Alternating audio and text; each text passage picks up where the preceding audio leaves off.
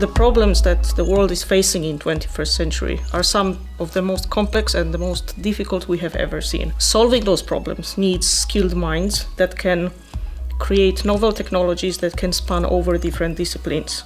All of the classes seem to have some sort of component where they're collaborating with business. Either they're getting a final project that's related to a local company, or maybe even the local companies have an actual problem that we're learning about methods to solve in the class, and then our final project would be actually solving that. Computational engineering and technical physics, it's not only math, physics, and maybe IT.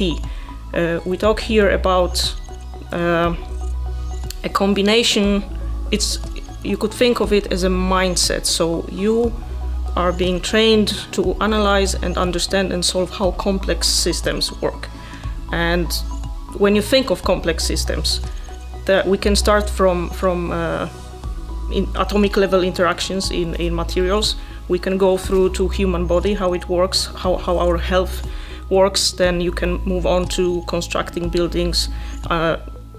Traffic networks are also complex systems. Then we go to higher level climate and weather prediction, and even space exploration. So computational engineers can, once trained properly, can solve and analyze and understand all those systems.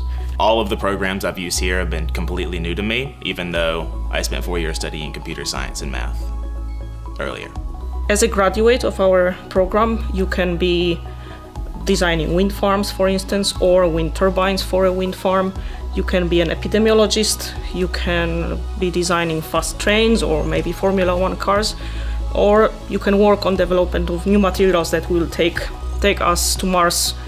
They're trying to get you ready for industry instead of trying to get you theoretically smart or just trying to push you to a PhD program.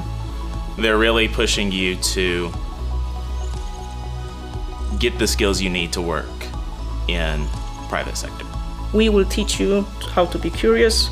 We will teach you how to ask more questions and then work on answering them. So there are no limits, basically. The sky is the limit, or maybe not even that.